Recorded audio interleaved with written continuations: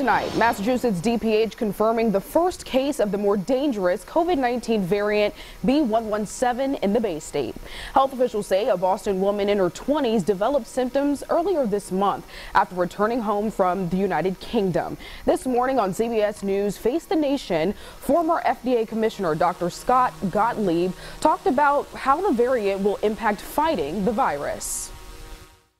In about 5 weeks, this is going to start to take over. The only backstop against this new variant is the fact that we will have a lot of infection by then, so there'll be a lot of immunity in the population, and we will be vaccinating more people.